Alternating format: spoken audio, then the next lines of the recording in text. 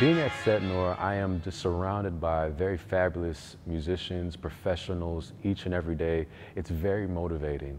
I also have the opportunity each week to study organ privately with Dr. Laver, who is a fierce organist and a fabulous teacher who just knows how to polish and strengthen all of her students. Some of the opportunities I've had here have been a paid research assistantship with Dr. Laver. And then there are so many ensembles that you can be a part of. Setnor really encourages musical diversity.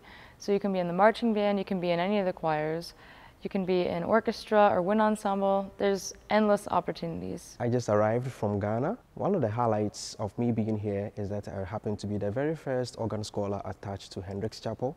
And that has given me the opportunity to work with choirs here on campus, especially Hendricks Chapel Choir. It's a really powerful instrument. It fills up the auditorium, not just the auditorium, but the entire building. And when I'm playing for convocation, the students come alive. They love to hear and see the instrument in action. I love teaching here because there is a wonderful sense of community in the music school. The students look out for each other, they participate in each other's projects, and they just spur each other on, and it's just a wonderful, close-knit community.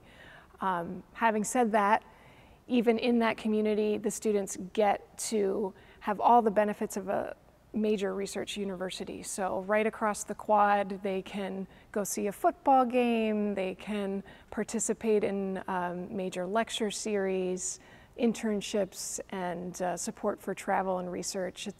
It's the whole package.